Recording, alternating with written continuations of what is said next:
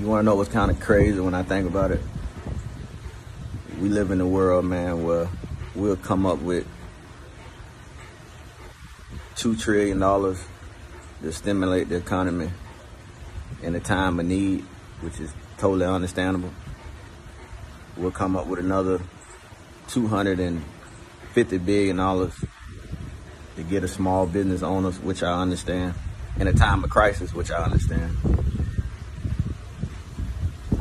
But we live in a world that don't give two shits about paying our school teachers. We won't pay them shit, though. I'm talking about the people who do so much for our future, for our youth. We won't pay them shit. But we'll come up with money and slang money around, trillions and billions of dollars everywhere else. I don't get it.